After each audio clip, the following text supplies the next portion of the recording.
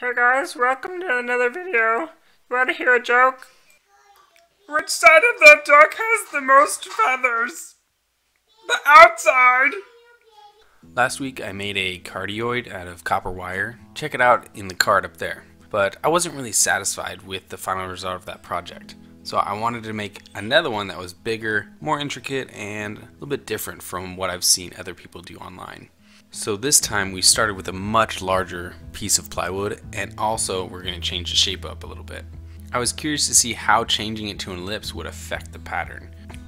My kids love to help out, so we got it all painted together, and then everybody got a hammer and we went crazy putting about 250 nails all over this thing.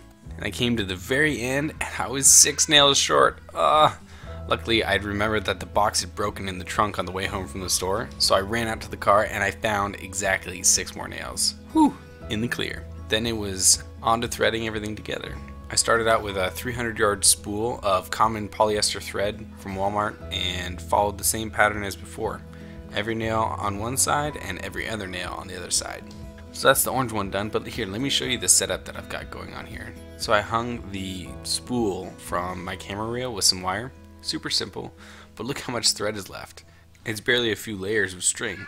I guess my math was spot on.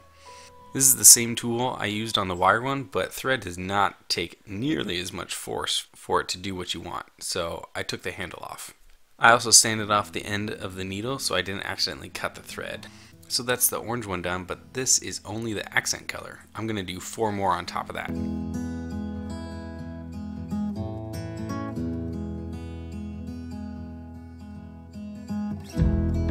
Okay, little hiccup, no problem. The thread keeps wanting to wander off and jump off the spool and wrap around the wire.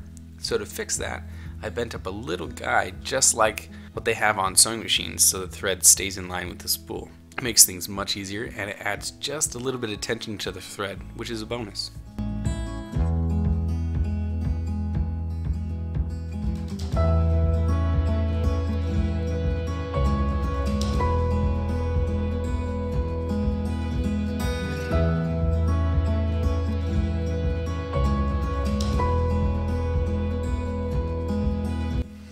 That shiny little dot right there is a magnet. It was getting increasingly difficult to tell where I had been, so I used 2 small little magnets to mark both ends of the string, and I would just move them along as I went to keep track of everything. And that worked out great.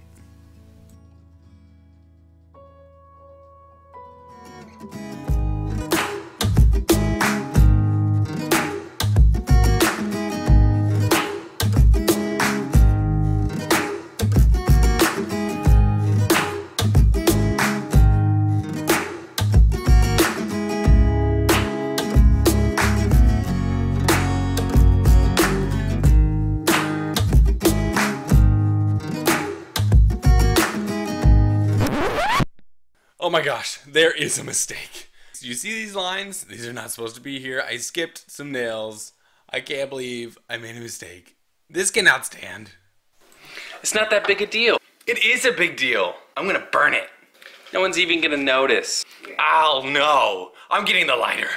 No, you won't. I will. I'll totally burn it. Yeah, right. No. Don't do it. Don't do it. No, don't do that. Don't you do it.